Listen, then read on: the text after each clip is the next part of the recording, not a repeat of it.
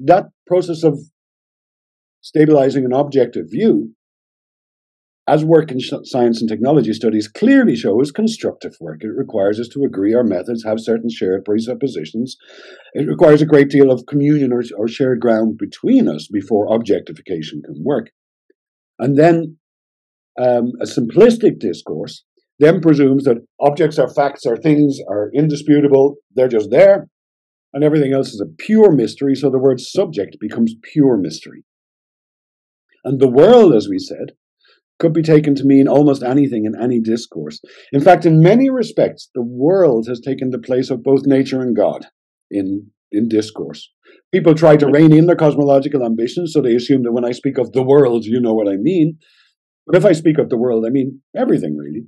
And any attempt to refer to everything fails. Often when we think about cognitive agents, we tend to draw a pretty strict division between subject and world. Fred Cummins' work is dedicated to exploring the thesis that you can't plausibly draw a distinction between mind and life. Fred Cummins is a cognitive scientist at UC Dublin who is working in the inactive Fourier approaches, although what that exactly means gets a little bit muddied as this conversation progresses. He has always also developed the topic of joint speech. So joint speech is when two or more people say the same thing at the same time. Paradigmatic examples of joint speech are prayer, sports, protest, and education. Here is my conversation with Fred Cummins. We were just noting the difficulty of getting what seemed to be quite important insights from 4E and similar embodied approaches, especially in action, into a popular discourse. But the popular discourse is so terribly, terribly polluted and conducted in so many registers and in such an uninformed manner that I find the only discourse I can contribute to is one in which I can come from a position of an embodied cognitive scientist, whatever that means. And what that means is a big puzzle to me.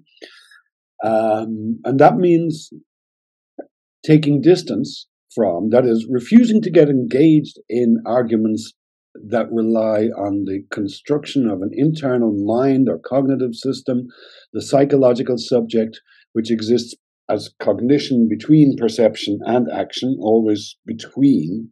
I don't know if you know Susan Hurley's work. Susan Hurley parodied the cognitive sandwich. You got a slice of bread is perception in, slice of bread is action out, and then inside is a spook. And we thought behaviorism had outlawed the spooks. We let one right back in. So the trouble is that this model is the language with which we talk about ourselves in everyday discourse.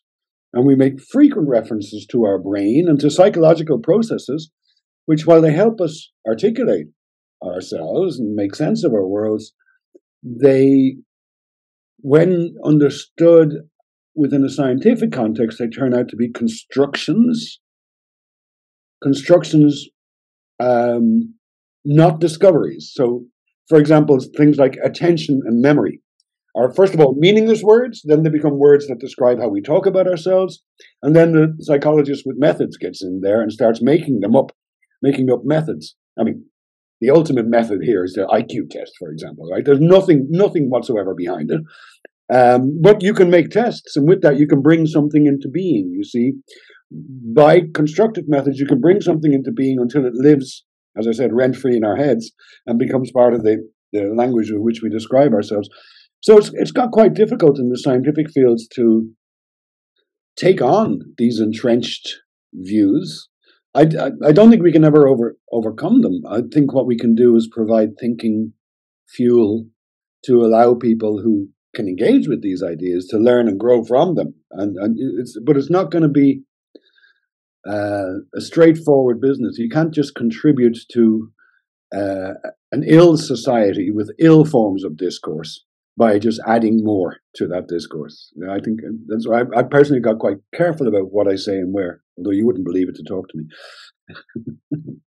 Yeah, I mean, I was just talking to Robert Sternberg, who did a lot of work on IQ and wisdom and intelligence.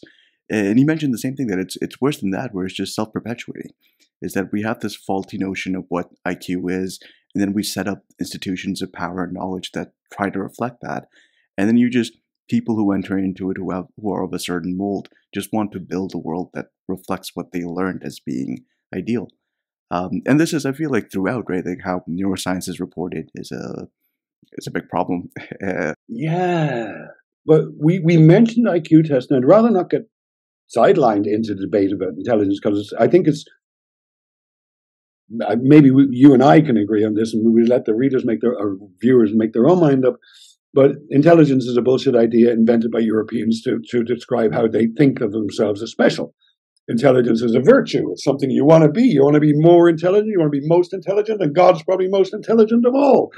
So they're looking in a mirror and then creating methods to describe what they think they would find there. And we do this all the time. Mirror neurons are another good example. Brains are a complete mystery. We're sure we want to find a reflection of ourselves in there, and lo and behold, mirror neurons are constructed. They don't exist, they're constructed. They're constructive things. I don't know if you're familiar with the mirror neuron debate. And I'm happy to be speaking to you rather than to the general public. In the general public, such a discussion would have to begin with the story of how mirror neurons were found in a laboratory, and then we might have to discuss research methods with macaque monkeys, and then the ensuing public discourse and the wave of hype. What we would never get to is the obvious fact that mirror neurons simply don't exist, but they can be made to exist. They exist if you originally decide that some parts of the brain belong to perception, some parts of the brain belong to motor, and that you can identify the part that belongs to motor, and now lo and behold, it displays properties you would expect if it was in perception side.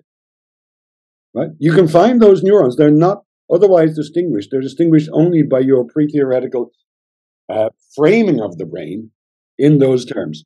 So we construct things all the time, and because of science and method, people get very, they place far too much faith in the assertions of the scientists, which do get brutal. It's a brutal world out there. I think one problem is just the idea that people think that we can reduce down to one or two methods, right? That everything will just boil down to one right way of doing things. And the more you dive down into these things, it just doesn't seem like we'll ever reach something like that, or that we need to. Well, methods throw up a great smokescreen. A lay view of science, an uninformed view of science, thinks that at the heart of science is experiment. Now, usually the experiment in question is the Michelson-Morley experiment, where you go off and there's going to be an eclipse and you've got a prediction and you've got equations and there's going to be an answer, either yes, light bends, or it doesn't bend. There's a gravitational lens or there's not. And we set out with a good hypothesis and we go and observe the natural world, and bang, we get an answer. That is a wonderful experiment. Don't get me wrong. It's one of the most beautiful experiments ever conducted. But it's not what people think of in experiments, where you get people into the laboratory, torture them, sit them down, treat them as ridiculous objects, display things at them, ask questionnaires, how connected are they to the universe, and poke them a little bit. And we call that experiments. And it feeds off the virtue of the beautiful relativity experiment, but it's no trouble to design crap experiments. I mean, 99.9% of experiments, at least in the human and behavioral sciences, are just not worth doing. Right. And there's also the case that there just are some parts of the world that are regular enough and general enough that they could be reduced down to one framework. And then there are parts of life that aren't, and that needs to be respected and taken seriously. When you reference something which is always assumed in our conversations there, called the world, it's a convenient fiction. I mean, the sense, what you mean to pick out with that will vary every time you utter those words.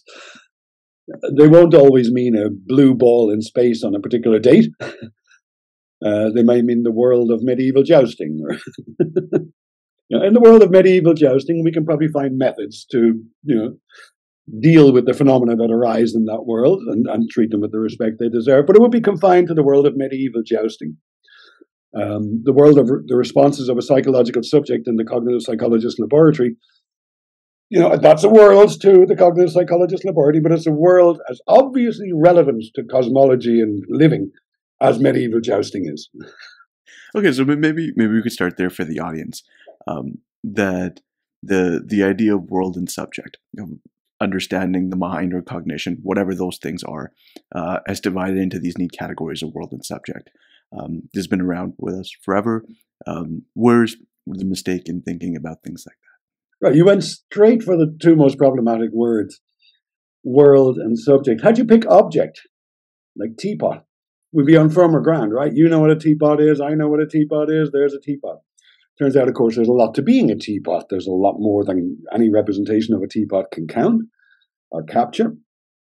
But we're very good at arriving at consensus around objects. We come with common bodies and their common conditions to a teapot, and we get by. We coordinate just fine with respect to the teapot. Unfortunately, that is, of course, the teapot exists objectively in the sense that we're not going to get into any metaphysical fights about this teapot. There it is. It's a wonderful little teapot. But it leaves that process of stabilizing an objective view, as work in science and technology studies clearly shows, constructive work. It requires us to agree our methods have certain shared presuppositions.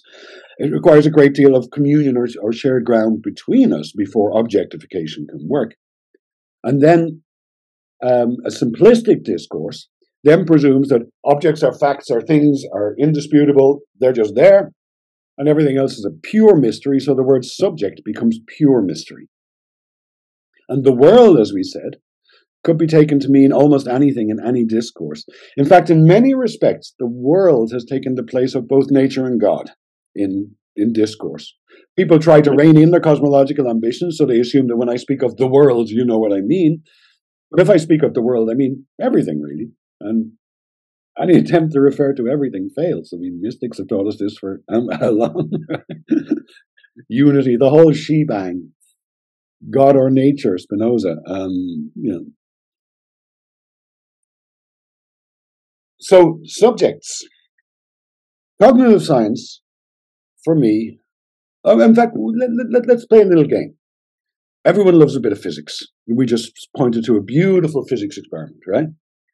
Now, in fact, physics is a rather esoteric occupation, and we're extremely skilled at it, and we have wonderful instruments which we agree produce measurements of a particular kind with a great deal of accuracy and reproducibility. And it does try to show us something of the non-negotiable conditions of our being. The gravitational constant is just not up for, take all your postmodernism, and the gravitational constant is not going to change. Right. Well, let's pretend that physics was in the business of undergirding our sense of physical reality, the table I just banged on, things that go bump in the night, the reassuring solidity of things. And physics is absolutely not in that game, right? It's not. There's no things in physics. It doesn't describe tables.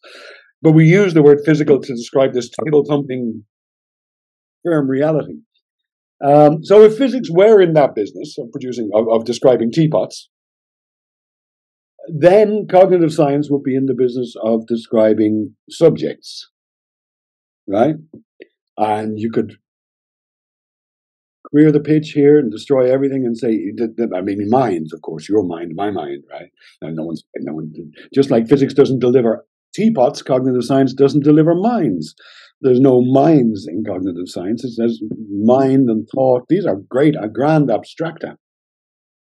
So the word subject quickly collapses back to your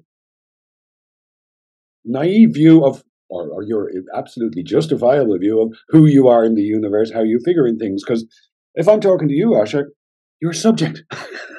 You can talk to me as if I'm a bundle of atoms, but I guarantee you I'm taking your subjectivity seriously in conversation, because one thing a subject is, subjects can be of different kinds. One thing a subject is something into which you can enter a relationship. You and I are in a relationship right now. Don't worry. I'm not going to ghost you. We're going to stay here and have a little conversation. I'm in a much more. I wouldn't pick out the tree behind you as the thing I'm in a relationship with. I would say it's you I'm in a relationship, and to that extent, this is an intersubjective dialogue. That's fairly simple. There's a distinguished sense of subject, which is something to whom something matters. That's not quite the same. In this sense, the subject is it can be a bearer of functional predicates. So the heart functions in the body; it's for the body, because we recognize the economy of the body as a distinguished unity. That means because we've recognized it as a distinguished unity, things matter to it. So you perturb the body, and the internal organization and history of the body and its couplings will determine its response. It's not there just to be poked around. Now, in fact, nothing in the universe can be simply poked in that way, but when we encounter the body, we have this strong and justifiable sense of a subject because things matter to a body. Now, person is a different matter, mind is a different matter, but those are two important different senses of subject. Neither of them solipsistic. In one case, we talked about the body, but we could have talked about any unity to which we would be willing to say things matter to it. And the other one is this relational thing. A subject is something into which you enter a dialogue, a dance, and a relationship. So in my business, I study chanting, as you know. And I'm sure we'll talk a bit about that. But I have a problem, and I put it in the title of my book, which is the notion of collective subjects. You see, I'm grimacing, so all you hearers out there, I don't like that term collective subjects, but I was stuck with it because as soon as you say subject, people immediately think person, mind, and cognitive system, and bank balance. So, yeah, well, you started at the ground floor. You said world and subject, yeah. And we said object is easier because we can reach agreement because we have means of coordinating our doings, reaching epistemological satisfaction for present purposes. And there's a teapot, and we don't have a problem with it. I have no more problem with the teapot than with the subject I'm talking to with you. Where we will be careful is that when there's a teapot on the table, we said we can't, no representation of the teapot can capture the teapot in its entirety. The teapot has a history. It goes back to clay mines in China, factories, merchants got here, presents, and so on. Here's the teapot got here.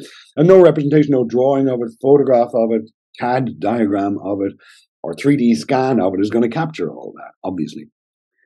Now, but for our purposes, it's assuming we're reasonably utilitarian. The teapot is there for us to have a cup of tea with, right? We don't get involved in this, and we don't engage with it further. Now, I have no more difficulty in knowing or accepting or dealing with your reality than I have with the teapots, except that in the case of the teapot, our joint purposes mean our investigation stop somewhere. We've uncovered. Sure, you can go into history of teapots. You can do, teapots of histories. You could do a history of teapots, but we're done. Whereas when I'm talking to you, we're never done. The open-endedness is part and parcel of the interaction. I will learn from the teapot, but it's finite. Maybe tomorrow I'll learn something new from the teapot. Maybe the teapot's going to change my life precisely because we had this conversation, but usually it's fairly inert. Whereas talking to you is a live proposition. I have no idea what you're going to say next. Yeah. Okay, so where in the world of embodiment and activism I won't say do you stand, where do you hover in that world? Actually, I'm in it, I suppose. I think it's a poorly defined world. As we said, there's no single school of embodied cognitive science, and I'm trying to figure out what it means to speak as an embodied cognitive scientist, but it's my bread and butter, so in that respect, I'm in the world.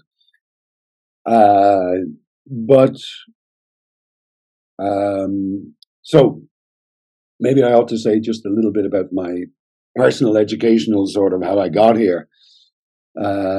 So I'm Irish. I was born in '62, and I became a nurse after school. So I'm a German nurse. I became a nurse in Germany, and then I went back to college because I read a fascinating book by Douglas Hofstadter, Gödel, Escher, Bach, which you may have heard of. Introduced me to the perplexities of recursion and the very notion of cognitive science. So I went looking for something I could do in that line, and the nearest thing we had was a degree in computer science and linguistics. So I combined those two. I was an undergraduate, and then I went off to, to look for Douglas Hofstadter. I got into Indiana University, where he was, and got into the cognitive science program and did a PhD there in joint major in linguistics and cognitive science. But I was studying speech. By this stage, I'd become a speech person. I was falling into phonetics, a wonderful field. Phonetics is a wonderful field. I didn't think so going into Indiana. I thought, I'm off to do a PhD in linguistics. The only thing I know is I'm not going to do phonetics. And I got there and did phonetics, and it was the best thing in the world.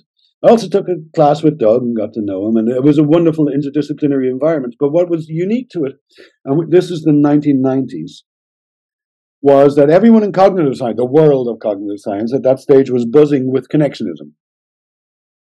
Connectionism was a new deal on the block. The PDP books had come out in 1987, and everyone was playing with the software, and graduate students were outstripping their professors because they got software, and professors are like your parents. They can't program a VCR, but very clever. The PDP groups distributed software with their books, and all the clever grad students, me included, picked up this software and started playing with it. And the professors went, oh shit, the kids are getting unruly again. So it was very, very exciting time, but we in Indiana had a different take on things. We were more revolutionary than everyone else because we had identified a different paradigm change. Everyone likes a good paradigm change, a good revolution. Everyone wants, like 4E is just another one of these hype machines to some extent.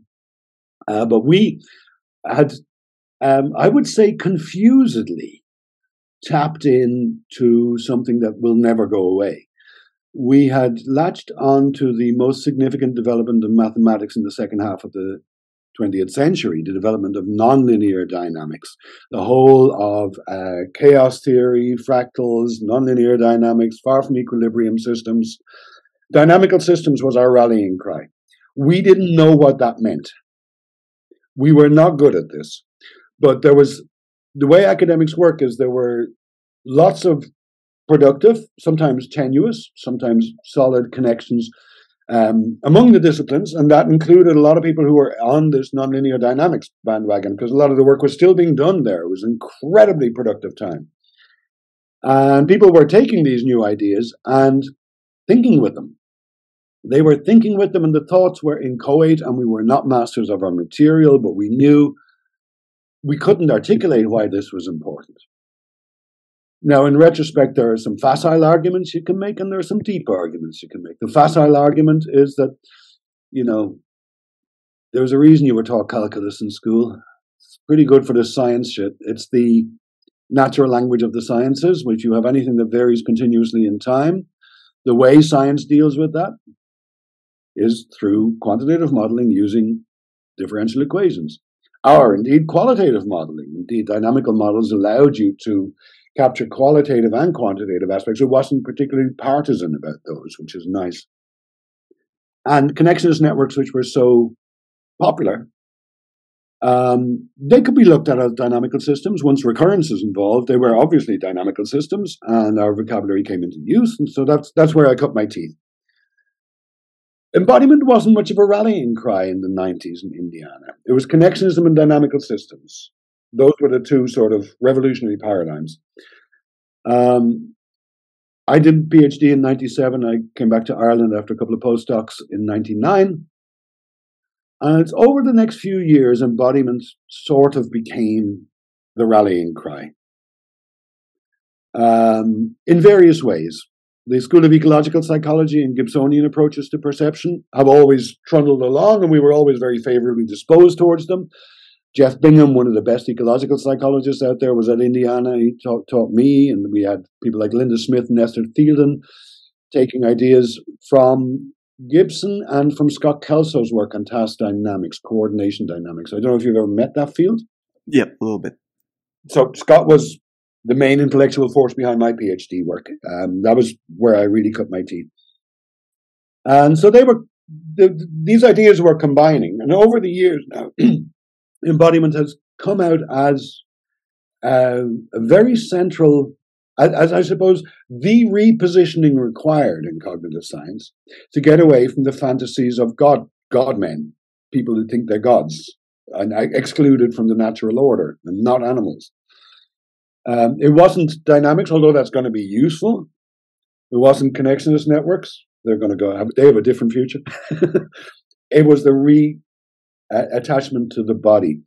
And what I didn't know in the 90s, but I know now, was that the philosophy of biology and its connection to lived experience, to the living body, to here, you and me sitting here, had made a breakthrough with the work of Umberto Maturana. You may have heard of him and his notion of autopoiesis, an invented word. And when I say a breakthrough had been made, I don't want to represent science as a constant progress. That's nonsense. If I try to figure out things from where I'm standing right now, there are certain important points. So Descartes pops up in 1600, and yeah, he's important. I'm going to refer to Descartes. Right? I'm not going to refer to everything in Cartesian scholarship thereafter, but he's a landmark. Now, Maturana's work gave rise to fruitful collaborations with Francisco Varela, which gave rise to later the development of the school of enaction, which has been a big concern of mine since. But I don't think we should confuse the working out of the theories and their developments in various ways, because there's various forms, various flavors of this. The reason I'm pointing to Descartes is the same reason to Maturana is the same reason I'm pointing to Descartes, because that's a landmark. Autopoiesis is the introduction into cosmology of self-production, of a self-producing being, and it gives you nothing more than that. Everything else is hard work, and the hard work has been done in the school of enaction and has been done using different approaches to epistemology that are not absolutely rotten with Christianity and Christian notions, Protestant notions. The infusion of Buddhist epistemology was very important and destabilizing at that time. The work continues. I think Maturana is the point at which we can finally begin to understand another landmark figure, Charles Darwin. So if we take, we mentioned years are a bit unstable, right? Let's just take about 1850, okay, and move around. That's around about the time that the theory of natural selection becomes available, that evolutionary theory starts being developed, really, that species are seen to be mutable. Species is a word that belongs in biology. Didn't always belong in biology. Species means, as a core meaning, which you'll find in the Bible, which is kind. The animals are always of their kind, and you recognize your kind. It's a very important word that we can come back to. But it became refined in the emerging discipline. Remember, biology itself is only emerging as a discipline. And species then becomes attached, unfortunately, to the form of the individual body, which is seen to belong to an essentialized collective. You're a blue whale. Okay, I see you as a blue whale. I can slap your big blue whale back. That's a body. What kind of body is it? Well, it belongs to blue whales. Okay, that's an essentialized collective. Where do we find those? Well, if we continue throughout time, if we had continuous access to all of time, we'll never find a border between blue whale and not blue whale. Just as we won't between human and not human, right? So that's where evolution takes hold. Now, around the same time, God leaves the stage. You know? I mean, we can point to the death of God as announced by Nietzsche and talk that through, but the simple fact is, prior to 1850, if you want to engage in public discourse, you must frame things as if there's a God in the background, indeed, the Christian God. After 1850, you cannot do so. You make nonsense of yourself. So there's an absolute watershed there. God dies around there, and Darwin delivers the news that we have to find ourselves in the natural world, that we are not and cannot think of ourselves as a distinguished kind. Now, we don't know what to do with that news. That tells us that we are organisms, and to this day, it's very funny. If you read papers throughout cognitive science, all the various approaches, everyone likes to doff their hat at naturalism. Nobody wants to be seen to be making up fantasies, Christian fantasies, right? And so they'll talk about the organism, but they don't mean anything by it. So Ray Jackendoff writing about semantic structures refers to the organism because he means the person, but he doesn't want you to understand the person as someone with a soul. He wants to know we're being naturalistic here, but he's referred to nothing that you can make sense of in organismic senses. And you find that throughout the literature. So when I say I have difficulty speaking as an embodied cognitive scientist, it's because the discourse, including the whole of the 4E discourse, doesn't know what to do with the terms organism, animal, person, human, and system. They're all different. You and I are persons, right? We're having a conversation as persons. Now we might, for example, begin to discuss the term human and what its bounds are and what it means, what it doesn't mean. But that's not going to destroy us as persons, no matter how insane our beliefs are there. The person is my minimal basis for having a conversation. Right? The human is a real problem. We'll come back to that, but it's linked to the other two, organism and animal. From Maturana's work, organism means only self-production. Everything else we have to add on. The observer becomes implied. Maturana gives you this little gift as an embodied cognitive scientist. You can acknowledge the existence of other beings who have their own purposes. Everything else is, any other observation is going to be observer dependent. We're going to always, second order cybernetics is very important, that you're the one drawing the distinctions. And people try to build from Maturana's minimal insight. Ezekiel Di Paolo is particularly important here, adding things like adaptivity and so on to the basic insight. But that's exegesis and downstream of the insight of autopoiesis.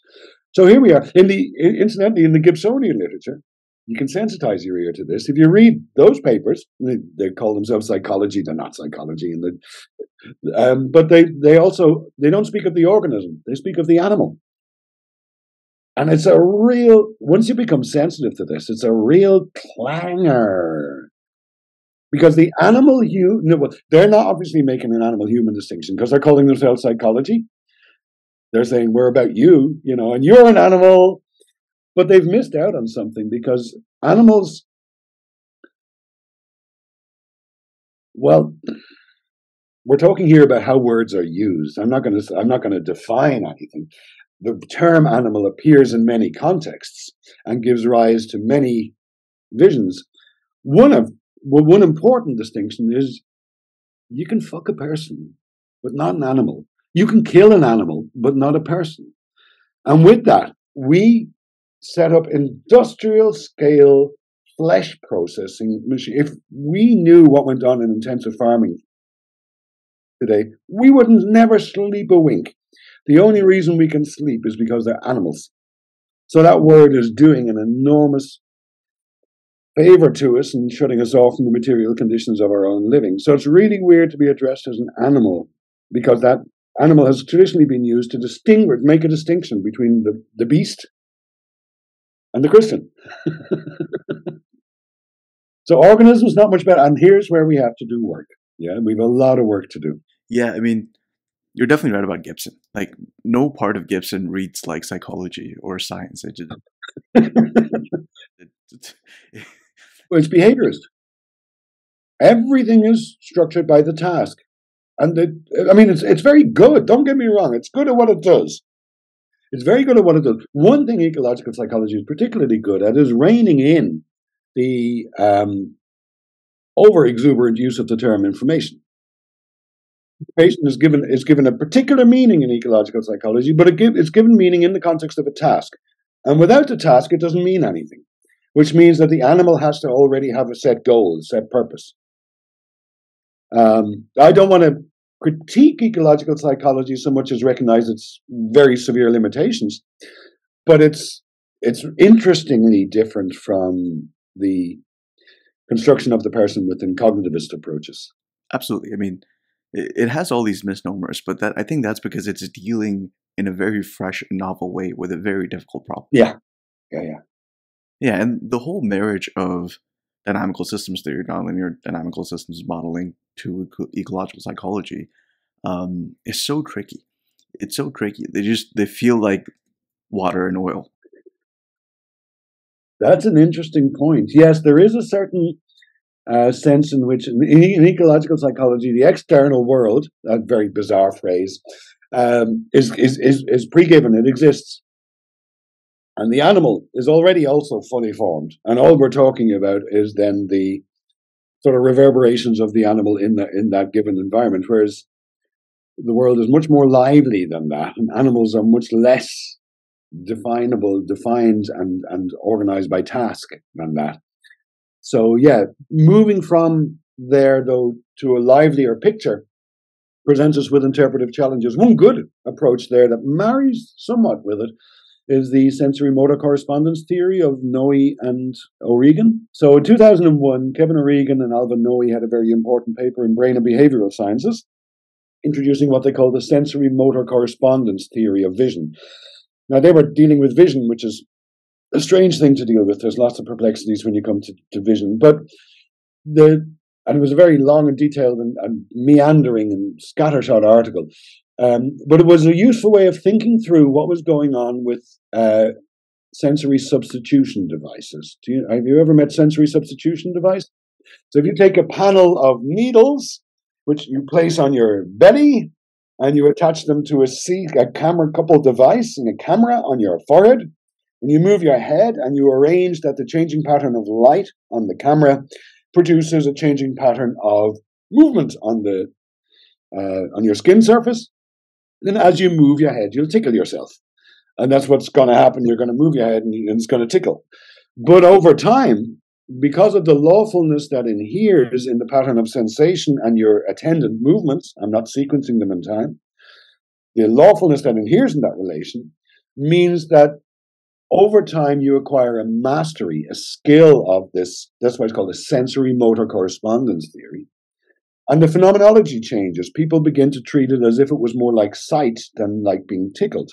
And you can get to the stage where you could, for example, catch a ball that's thrown at you. You know, the camera, you're blindfolded, you've got your camera and you're being tickled, and boom, you catch a ball. So that's understanding how we can train novel senses. You know, people have played games with novel senses, something that keeps you oriented towards north all the time by a little magnetic sensor in your belt, for example. So those kinds of approaches, very low-level approaches, they have the potential to enrich the Gibsonian ones, because those are clearly not of the imagistic kind that they have nothing to do with the cognitivist approach. If they're going to fit in anywhere, it's going to be with relational approaches. It is all about relationality, but they're coming from a slightly different place than Gibsonians. As I said, Gibsonianism is behaviorist. It starts with pilots landing planes in poor visual conditions. It's a very good task. There's nothing wrong with pursuing that, and I hope someone does a good job, because we want planes to land safely. As a basis for understanding the miracle of living, it's a bit odd.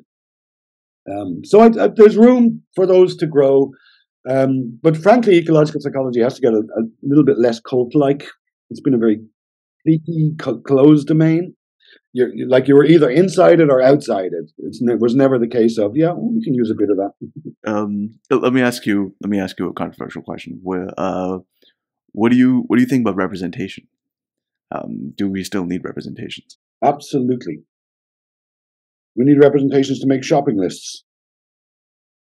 We need representations to take notes in class. We're stuck with a political system in which we'll call our elected representatives, and they'll, in some weird sense, voice our concerns. Sorry, so of course we need representations. We need them for shopping lists at least. Where's your question going other than that? Mental representations. Of course we need representations. It's the mental bit is the problem, because if I were to engage in an argument as to whether we need them or not, we'd be discussing the nature of an imaginary thing called mind. I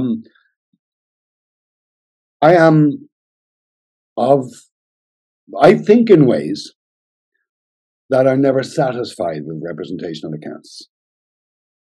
As compelling as necessary as representational accounts of in any domain are, there's always more to the world. And by the world here, make it the mind if you want. The idea of a representation is to freeze something which cannot be frozen, to capture it. I mean, the snapshot, is that a representation? I mean, rather than mental representation, because we talk about a photograph or something, something tangible. A snapshot is not the same thing as the place, obviously. A representation is never the same thing as that which it's about.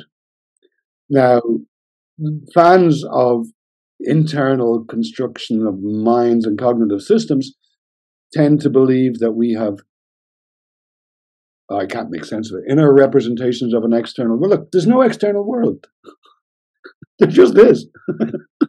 The term external world was invented by Johannes Fichte in the 19th century. Prior to that, nobody would ever dream of talking about an external world. What nonsense. But we've got a fictitious interior. Deleuze and Guattari call this the black hole of subjectivity. Everyone speaks of looking inside yourself. There's nowhere inside to look. It's full of blood and guts. Look inside yourself. Introspect. What the hell am I to do with that? So the idea of an external world that needs to be represented conjures up the black hole of subjectivity into which it has to be projected. Yeah, I think I tend to think like a bit like what Anthony Chimero might have in mind. I don't know if I can appropriately summarize his views, but like the idea that you might have higher order representations. It's not that they're implausible. They can totally exist, but you don't need them to explain the elementary stuff. No, I'm not going to interpret Tony's work. I know Tony well, but we were in grad school together, and we're still in contact. I'm not going to interpret Tony's work, but Tony is more willing to engage in the cut and thrust and to bring dynamical insights and dynamical thinking to the table in the cut and thrust of journal discourse and experiments and so on. I love his work. I always find it very motivating and exciting. But because of his willingness to engage in that kind of discourse, he will take positions with respect to representation which I will neither take nor not take, because they might be necessary in that conversation in order to reach this degree of understanding with someone. Like, we can speak of as-if representations, and we can speak of as-if mirror neurons, if you like. Mirror neurons exist if you begin with this outlandish premise. So I find Tony's work totally congenial. I fear, I know. We're like this. Everyone tries to be more radical than the next guy, right? Dan Huda was also radical in action, and Tony is a radical embodied cognitive scientist. The thing is, we need to get vastly more radical. And we're making little moves in embodied cognitive science, but it's not our job. I'm sorry. This thing called the human is about to die out because, the planet, the species, all those kinds of things. The scientific future. We need to support different ways of thinking about ourselves and our position in things, and that's a radical task. And it's not going to be done by proving that fingers wag in a particular way. Although those experiments might help, might contribute. Yeah. What do you make of the work on identity, selfhood? Trying to nail down these descriptions. From where I'm coming from,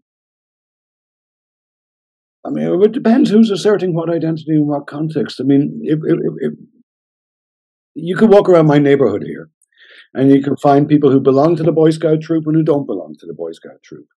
And we can draw that distinction. In that sense, it's an identity. But the language of identity and essences and being is the main current, and representation is the main current in Western philosophy. But it's always had an attendant second current, that of process and change. There's Spinoza, Bergson, Whitehead, Deleuze, dynamics, embodiment. This is a different path. There's a long history of damage done by assuming identity and essence. And we continue to do it to ourselves today. We hit ourselves over the head with a hammer looking for the true self and trying to assert an identity. Yeah. Yeah. Okay. Shifting gears a bit. So joint speech. How did you come to work on this? That's a good question. And there's a little bit of a story to it. I hope you don't mind. When I went to do my PhD, everyone was into dynamics, and I ended up working with a phonetician. So speech rhythm was the thing I became occupied with. And I had people, because if you think dynamically, and you're not very good at it, like we weren't, then you're using simple mass spring equations, right? And if you're using simple mass spring equations, then an obvious thing to do is to get people to repeat something along with a metronome. But you can look at a coupling in time, you've got measurements in time, you can be all sciencey about it, and you can do plots and experimental conditions, wonderful experimental theater. And so I had people speaking along with metronomes. And then just after the end of my PhD, I had a sort of a bombshell one day. I was taking a nap at lunch in Northwestern University, and I just did a drawing of two heads linked together. And I went to sleep. And for the next 2 years or so, I was busy, but when I arrived back in Dublin, I pulled out that drawing and went, hang on, that was important. What was I supposed to do with that? And I realized people don't like speaking with bloody metronomes. People love speaking with people. So I started getting people in and doing the same kind of game, asking people to speak together without a clock. And boy, were they good. Astonishingly, like the voice is incredibly plastic. In the course of a day, you might speak to your aged mother, you might holler at the kids in your lawn, you might plead with your social worker over the phone, you might shout at your husband, your voice is incredibly plastic and fits the circumstances. But give two people a laboratory, tell them, speak together in time, 3, 2, 1, go. They lock on like a machine. It's machine-like. In fact, Deleuze's idea of the machine is very apt here. It is machine-like how they synchronize their speech. Now, phoneticians live in a world of variability. They are always looking for invariance, usually because they've been praying to the false gods of Chomskyan linguistics. They've been trying to do cleanup on the messy physical reality in order to deliver pristine symbols to the phonologists. Here's a phoneme, sir. Here's a tone. Very difficult things to find in the messiness of the real world. But if invariance, when it occurs, is astonishing to a phonetician. And when you get two people together and they lock together in this machine-like fashion, with no practice, they don't even get better with practice. They can do it. We just have this ability. I was flummoxed. And so I studied this for a few years, and I called it synchronous speech. And I think I have to be careful with my terms. Put two people in a lab, asked them to do this machine-like task of reading an unmotivated sentence, and that's synchronous speech, and it's very interesting. So then, a young professional, I started applying for grants. Right? Went through round after round of grant application. Lots of my colleagues were interested in what I had to say, and we kept not getting funding. There were often collaborative grants. But the thing about grant writing, and this is maybe a useful lesson for young academics, is it can be incredibly rewarding not to get funded. Every time you approach money, you have to tell a story, which means you have to not only convince the funders, you have to sort of convince yourself a little bit first. And so the story got bigger and bigger and bigger. And I went from studying two speakers reading unmotivated sentences in a machine-like fashion in the laboratory to realizing that I had stumbled in to an Aladdin's cave of human forms of assembly and communion, chanting. I then had to discipline it. Over the years, I've developed the term joint speech because I think it's extremely important. If you ever want to understand what kind of being we are, this is I'll use the term languaging behavior. I'm not using language in the Chomskyan sense, but this is found in every society as far back as we can peer, long before history appears, long before writing appears. The oldest written evidence we have is already testament for vibrant existence of liturgical structure with chanted elements. I'm speaking of the Temple Hymn of Kesh of 2600 BC. Wonderful piece. And it has clear verse chorus structure. You can see where people are supposed to join in. People chant, and, well, since then, I've just been running around thinking about chanting or joint speech. Because if you are modest in your knowledge about minds, bodies, and the whole philosophical stuff, sometimes it's useful to have an uncontroversial empirical starting point. Remember, we said if we put the teapot on the table, there's more to this teapot than you and I can ever fathom or intuit or something. But for utilitarian purposes, if we're getting on with our lives and we want to have a tea ceremony, for example, grant, we have a teapot. We've got an empirical starting point. Joint speech does this. And I have defined it as multiple people uttering the same sounds at the same time. That definition has been polished a bit over the years. So I said uttering, I didn't say speaking or singing. I said sounds, I didn't say words or texts. But one thing about that definition is it allows you to find it. You can go out there and you can find this all over the place. So it is, in a way, a sampling device. That is, we can take our observations, wherever this occurs, and like moving beyond the teapot to the tea ceremony, don't worry about the words they're speaking. Well, we can go back to the words they're speaking. They're kind of interesting. But what the hell's going on? What's going on there? We're not in a laboratory. We're in somewhere where human stuff is going on. And what happens is quite remarkable. I'm only beginning to understand this myself. So if you look at the history of the emergence of psychology and sociology at the end of the 19th century, psychology becomes a weird thing, which was, we don't even have to go into that. Let's just leave psychology there. Sociology arose because people had discovered society. Nobody ever noticed society before. Now, society isn't a thing, but when you notice it, suddenly it's a thing. And because of the naturalistic register and the power of the sciences in the late 19th century, they were freaked out by ants. You know how much work the Victorians did on ants? Man, they're all over the place.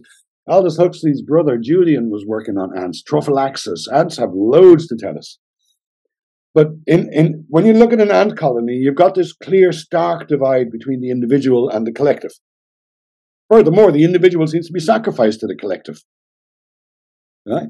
Yeah, fixed social roles, no bettering yourself. You're a worker, you're a drone, you're a queen, and you sacrifice yourself for the good of. So in a sense, the colony is the unit you're concerned with, the subject. The ant is a organ of the larger colony. And this freaked them the hell out because this is the time of the Industrial Revolution. You've got the beginning of you've got your disciplinary societies. You've got everyone's going to the factories.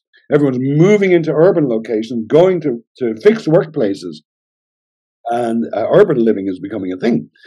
So it scared the bejesus out of them. Sociology came along and tried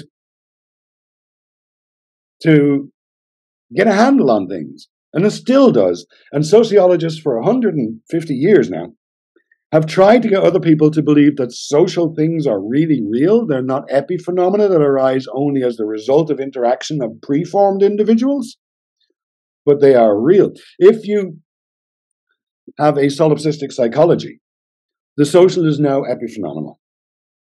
If we encounter a theater in which someone has shouted the word fire and everyone's in a panic, then there's no fluid dynamics going on. There's just a bunch of individuals.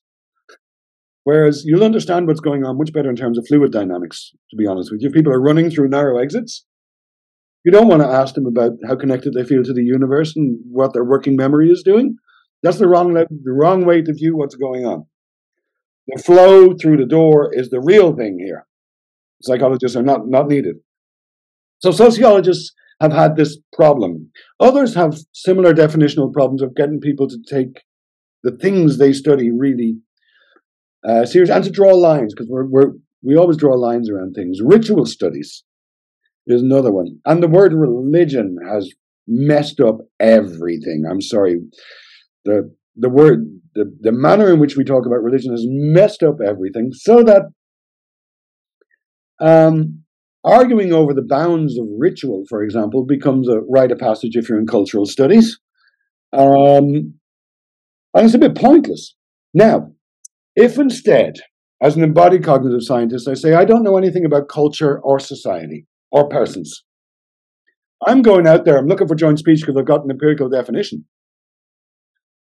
Where do I land?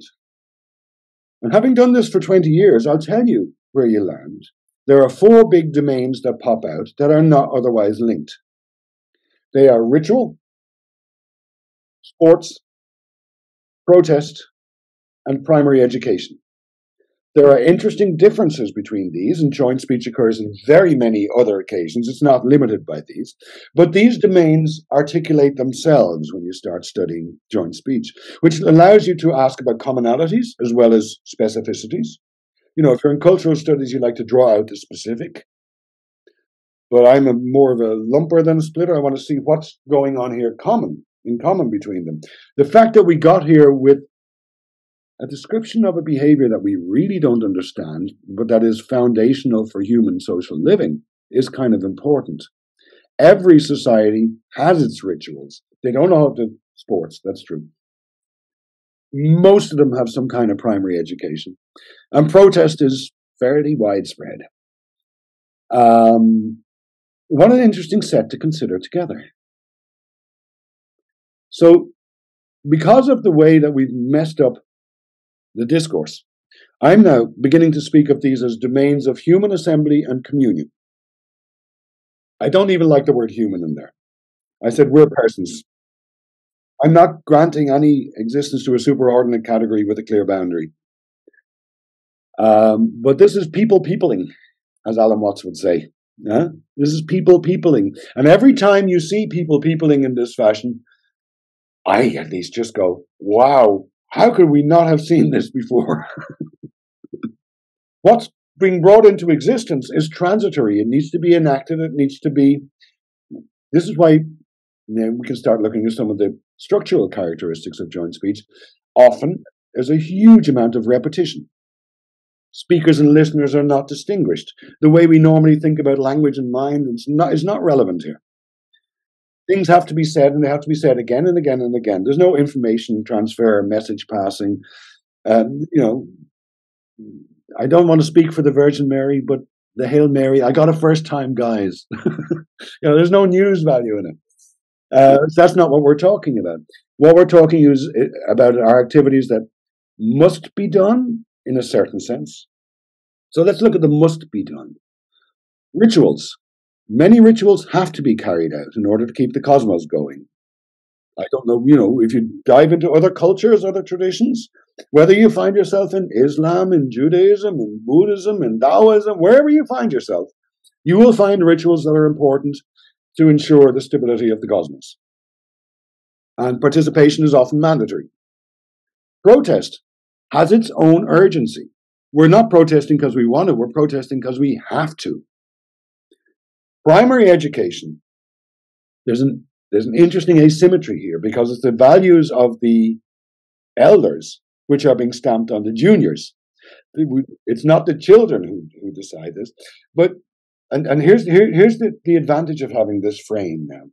This makes it immediately comparable when we look at little British school kids reciting their times tables. 3 times 3 is 9, 3 times 4 is 12. They do this all over the world. And you go to a madrasa in Pakistan or Kenya or somewhere, and now you find kids chanting the Quran.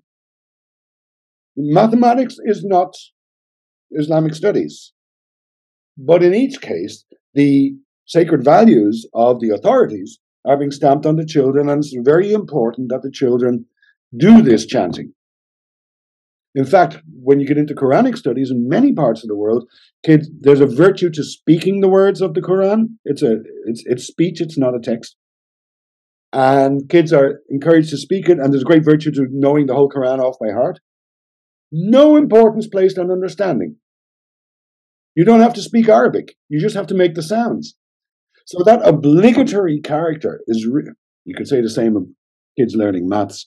You don't have to understand it; you just have to be able to do the equation. Embarrassingly similar.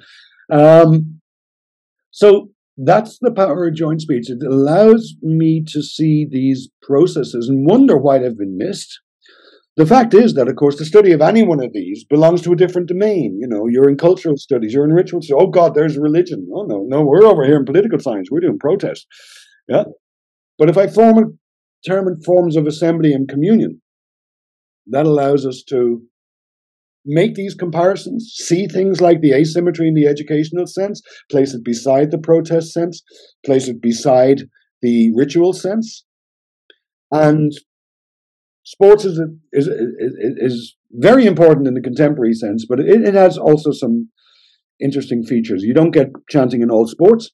You get chanting precisely in those sports in which you get transgenerational support. Team sports with transgenerational support. My dad supported Leeds United, so I support Leeds United. And you can swap the players in and out, and it doesn't matter. When Boris Becker leaves the tennis stage, he's not replaced by someone else. There's a new player there. But your footballers can be swapped in and out.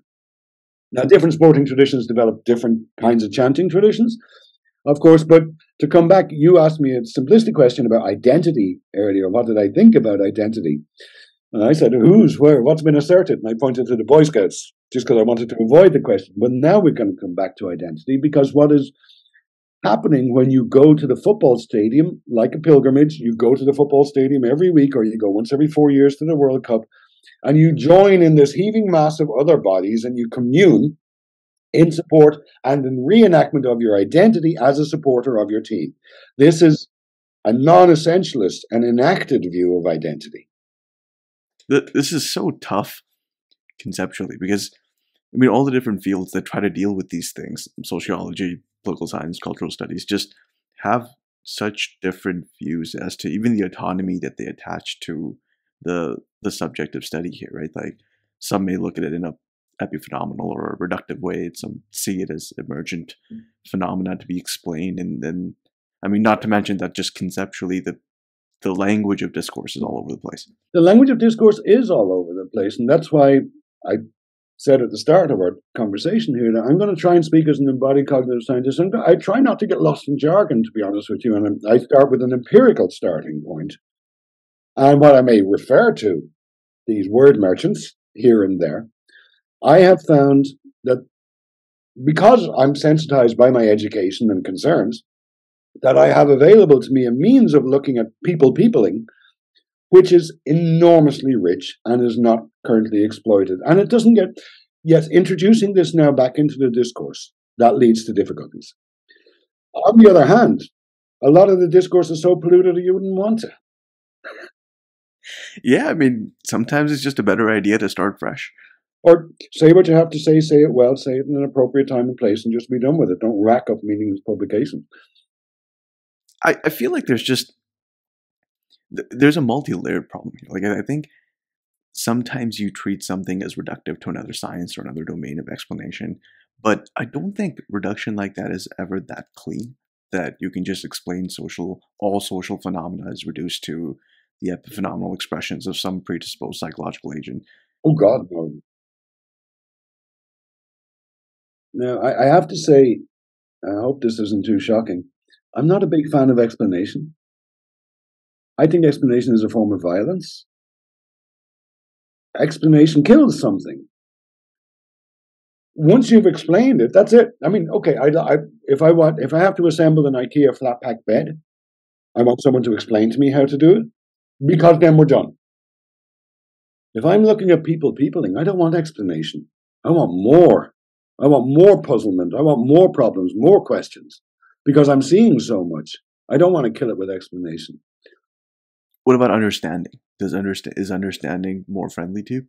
Yeah, understanding is a slightly more noble goal than explanation. Explanation is shut up. I told you. Did you not understand? Understanding is, oh, okay, I feel I have a grasp on it myself, which means maybe I could produce similar justifying statements in an appropriate context that come from me, not by referring to the authority in the textbook. Understanding is good. It's not the end, though. Right, right. Anything that limits to one modality, like building a model of something amounts to understanding, is always going to be limiting. So you mentioned in passing an interesting word earlier on when we were discussing IQ tests. You mentioned the word wisdom. That's a peculiar word, isn't it? We'd like science to be a form of wisdom, but it sure as hell is not a form of wisdom. We speak of wisdom traditions, but we speak of them with a certain nostalgia and fondness, and of course necessary bias. It's true. Let me pull back a little bit and just take a position with respect to scientific discourse. As an embodied cognitive scientist, I am informed not just by science, and certainly not just by science of the last 10 years.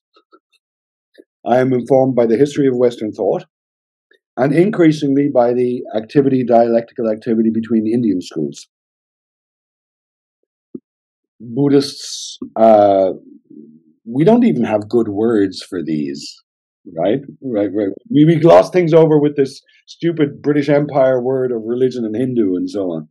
But the debates that have gone on between Advaita Vedanta, Kashmiri Shaivists, and Buddhists of various stripes are absolutely wonderful, have been held respectfully, rely on a common commitment to what I think are our goals as well, which is finding a way of living appropriate to an embodied being, and possibly even an ecstatic and joyous way of living.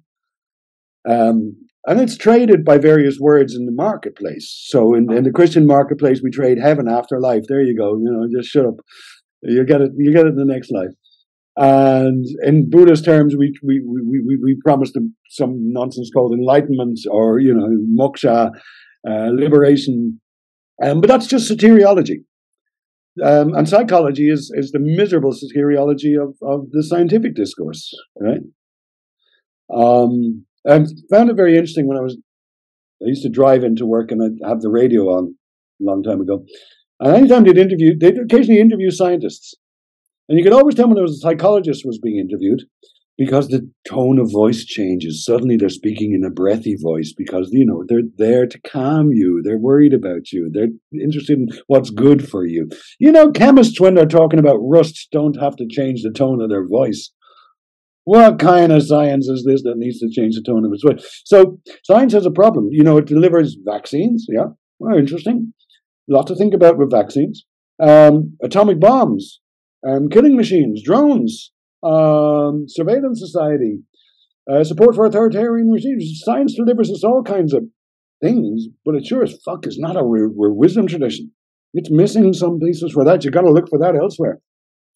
Now, in cognitive science, we're not in the same business as physics, though we must meet someday. We are concerned with one of these beautiful generative triads that have informed most philosophical and theological schools. The relationship between the knower, the known, and the means of knowing.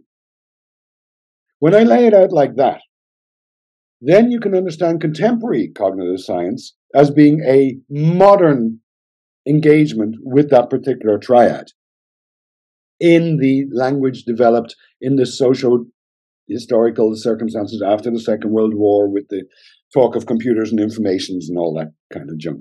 But you can see that inquiry into that triad is much older and has been made explicit in this form. You find it in Maimonides, you find it in Proclus, you find it in India, all over the place. And they're really good at this. There have been some really good moves made, but they can't be articulated in every circumstance. So what is contemporary cognitive science is done in a contemporary register, in a contemporary vocabulary for sale to the contemporary journals. The enterprise is older and can be articulated in many different ways. And that's why I say embodied cognitive science needs to disengage itself from cognitivist fantasies because we have a task ahead of us, but it's an old task. Yeah, exploring this is an old task. That's why, as I said, I'm not a big fan of explanation. I want to inquire. Yeah, no, I mean, I really like your idea of explanation as violence. Like, I think with the contemplative traditions, nothing more can be true. There's no point to just giving an explanatory expression of the contemplative traditions. That's missing the whole point. Absolutely. And the contemplative traditions have riches to offer us. There is so much we can learn. There are skills. They're not all well disciplined, well ordered, and professionalized and available through universities. When you read of the insights of contemplatives, yeah, let's not give up on that. And that incidentally is not to privilege yogis in caves over scientists. You know, contemplation is not foreign to Europeans either. We have a long history of it. I draw from Christian mystics as much as from Indians. Nicholas of Cusa is one of my absolute favorites. Meister Eckhart. These are wonderful, wonderful writers. And their works can be put alongside the very, very best insights of people coming from the Advaitin, Shankaracharya, or Nagarjuna, or Kashmiri Shaivism, Avanavagupta. Those are the luminaries of those kinds of schools. They can be usefully combined because, you know, we're ignoramuses. I'm sorry, I was only born a couple of years ago. I'm only going to be around for a couple of years. I read a few books. What the hell do I know? What could I possibly know? Luckily, I've had an education and can see that, wow, some people have got somewhere over the years.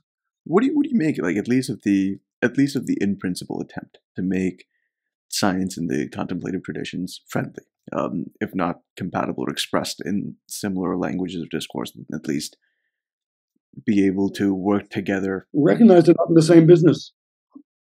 They're not in the same business.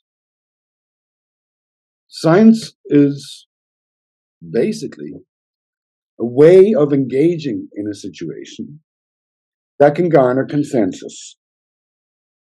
We agree instruments, we agree on what a measurement is and what is being measured and what use is to be made of those. So science is a very practical business.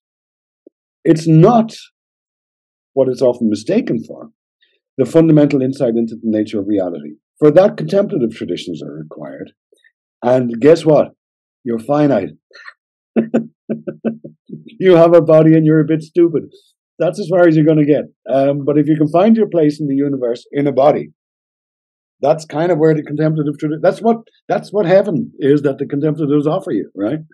Yes, we can facilitate this. We can promote mutual forms of engagement, but we shouldn't mistake. You see, science is treated as a Delphic oracle. Scientists say, I hate that phrase. Boffins. You might as well call us boffins. Okay, so let me ask you the hard question straight on then. What does wisdom mean to you then? Yeah, well, I wouldn't. I